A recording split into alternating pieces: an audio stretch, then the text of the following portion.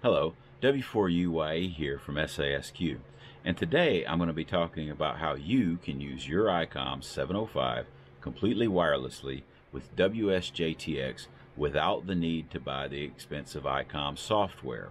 I've got a couple tips and pointers for you. I'm going to show you the settings, and hopefully between me and you, we can get this thing worked out for you, and you too can be enjoying the full benefit of using the Icom 705 wirelessly. All right, so the first thing we're going to do is we're going to download WFView. If you go to WFView.org, you'll come to this page here. You'll go to the download page, and you'll download whichever release is applicable to your system. In my case, it would be Windows. You're going to download that. Go ahead and download and install.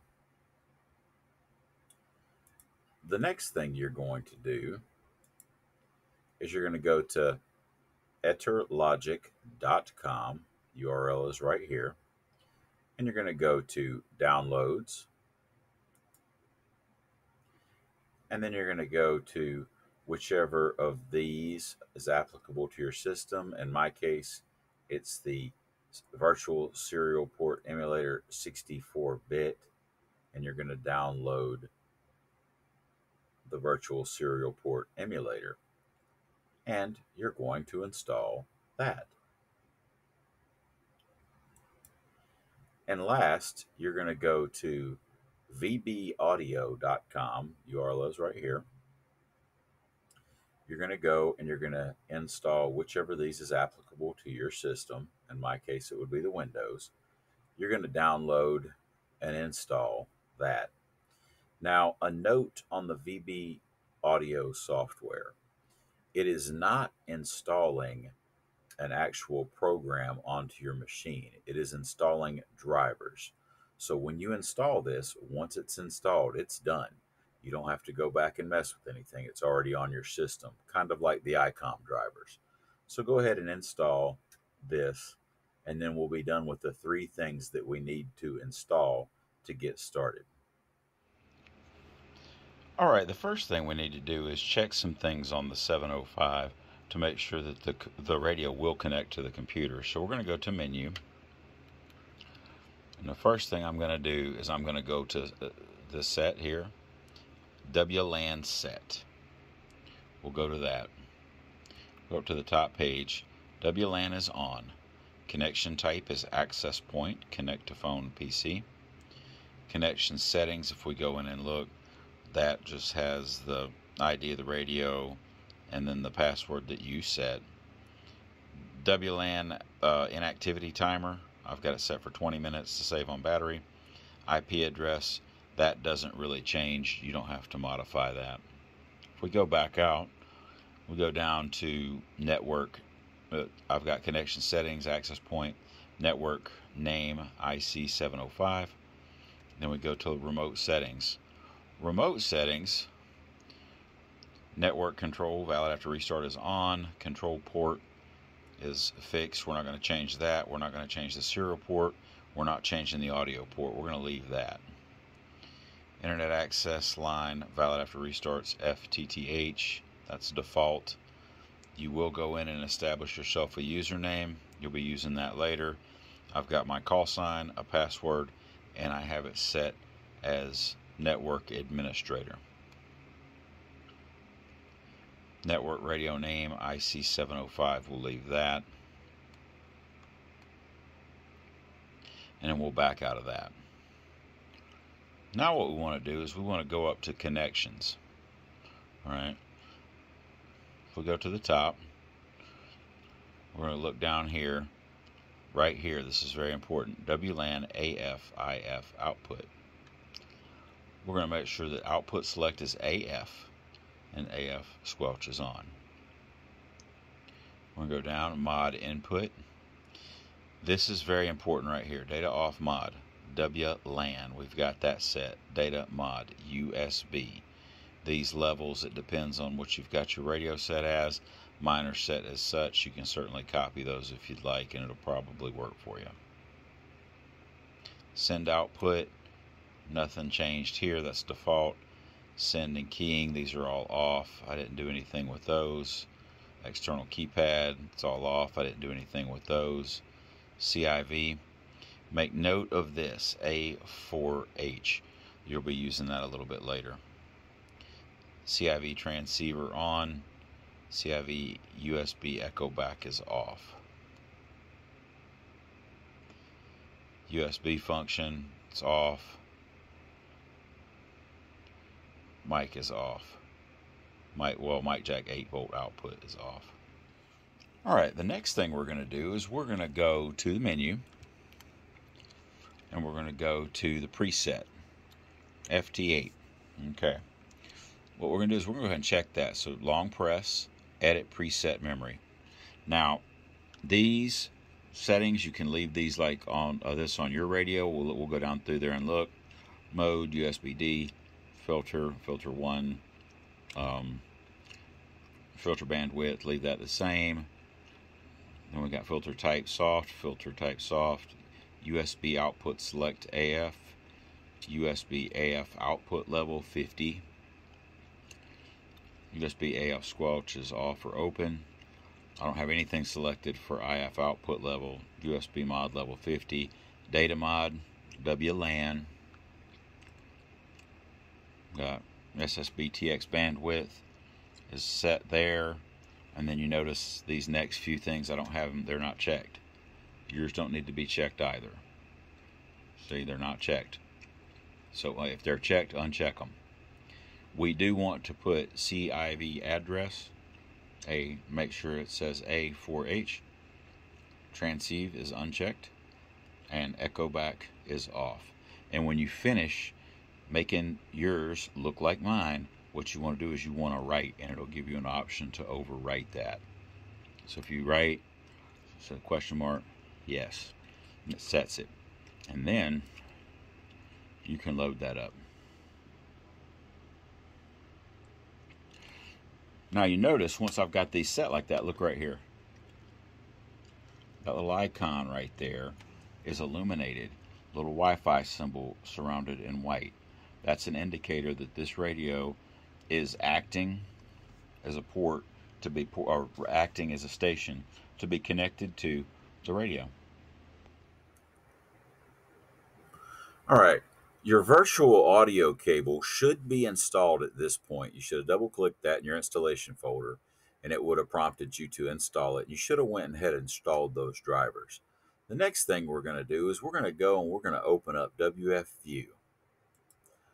When you open up WFView, you notice it doesn't have anything going on, and the reason being, it's not connected to anything.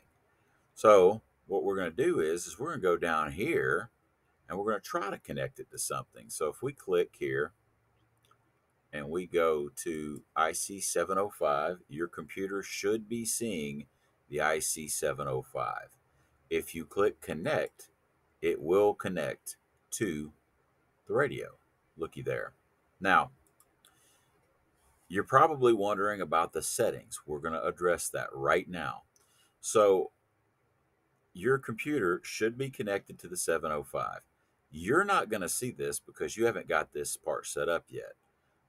So go to your settings screens, and this is how your setting is going to look right here. So on these two first boxes, draw peaks, when turning, set lower digits to 0. We're going to go ahead and make sure those are selected. And you pick right here. I just have waterfall dark theme selected. I've got this selected right here. The rest of them I just leave open. Looky right here. It says LAN. You cannot select these. They'll be blank on your screen. You cannot select them until we get the rest of it set up. So don't worry about these, but when they're available, we will select them to LAN.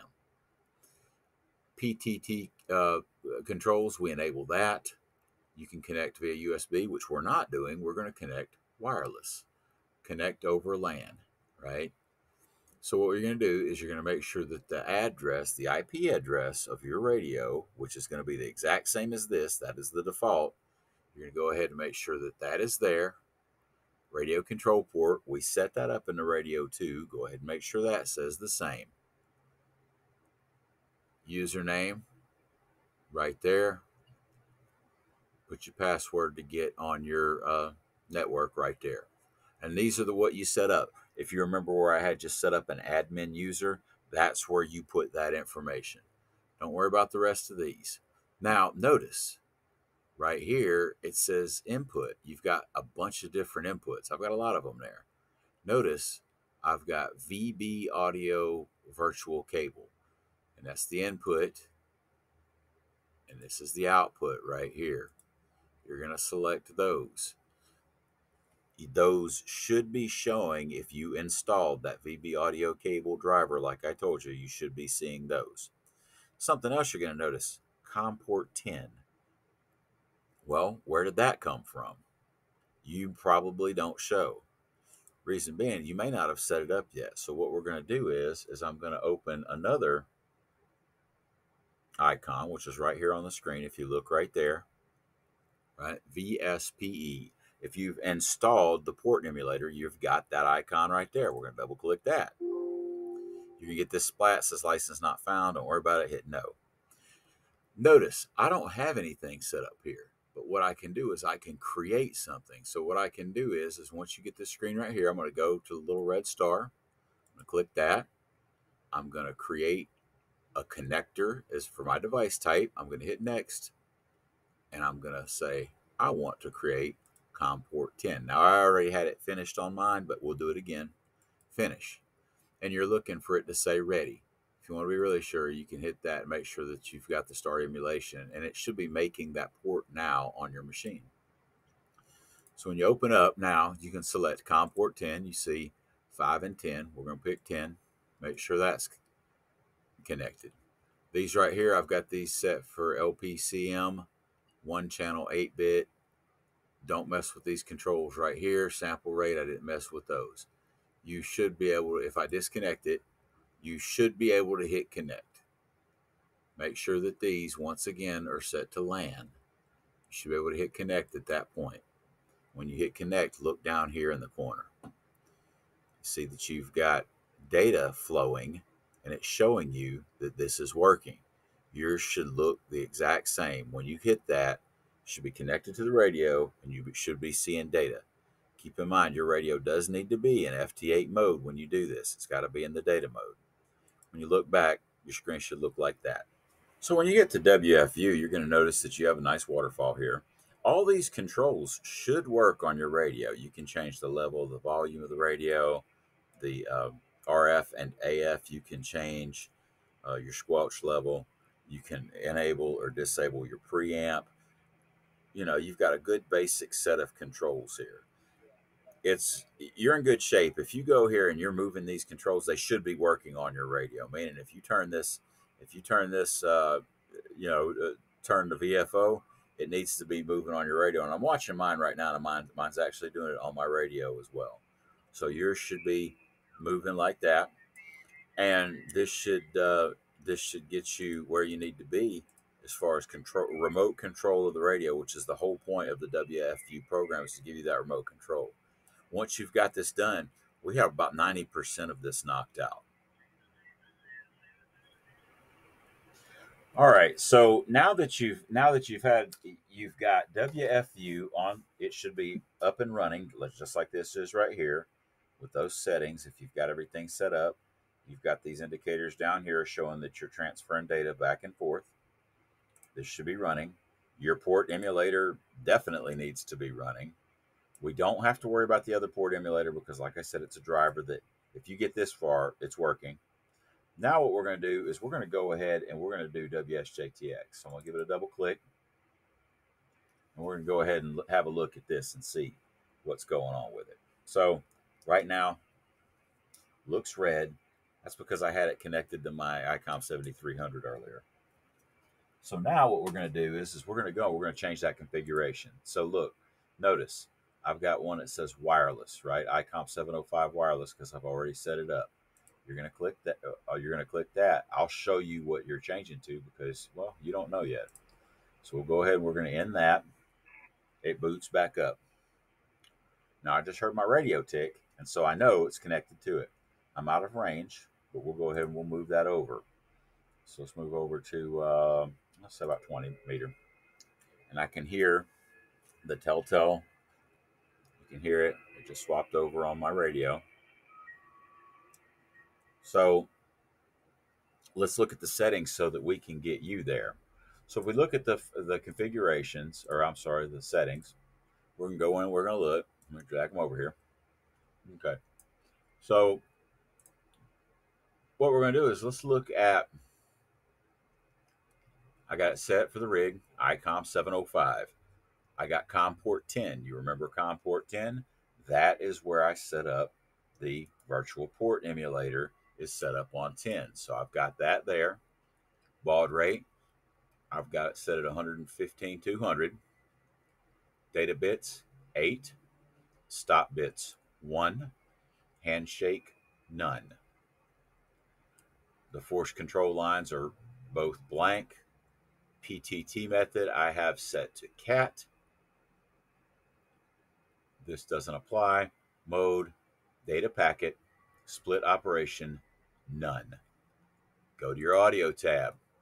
Make sure that you've selected that VB audio virtual cable that you installed. Make sure that you selected it. Set to mono. When you go back, you're going to test your cat. Says cat is good to go. Then you're going to go and you're going to test your PTT. PTT was good to go. So we're set. And as you notice, I've got information coming in on my screen here. So I can see I'm picking up all these signals, right? And if I go and I double click, the radio is trying to communicate via WSJT-X. It's got the radio keyed right now, sending out the signal to communicate. So, and it will work. So that's how we get it set up. It will take some tinkering, because when you get to this right here, you may have to change a couple of these settings. Like on one of my computers, for some reason, it likes default right here instead of none. And then I've got another one. I've got it set for data packet, but I've got another one where it likes none right here and this. So you may have to tinker with those a little bit. But generally, those settings should be correct.